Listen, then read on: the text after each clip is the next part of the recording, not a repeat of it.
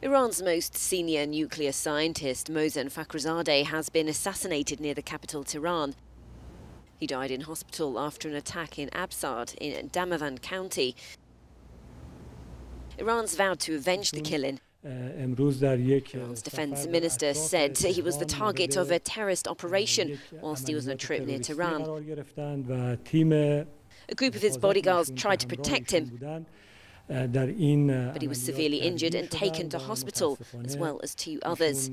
But unfortunately, the medical team's efforts did not work out, and he was martyred.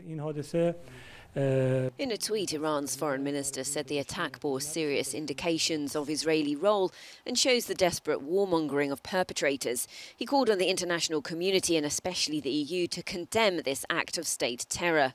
Western intelligence agencies believe Fakhrizade was behind a covert Iranian nuclear weapons program. He was a central figure mentioned by Israeli Prime Minister Benjamin Netanyahu in 2018, accusing Iran of this. The attack comes just days before the 10-year anniversary of the killing of Iranian nuclear scientist Majid Shahriari, that Tehran also blamed on Israel.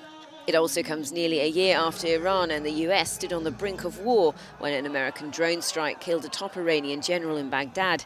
The attack will also likely complicate US President-elect Joe Biden's efforts to return America to the Iranian nuclear deal.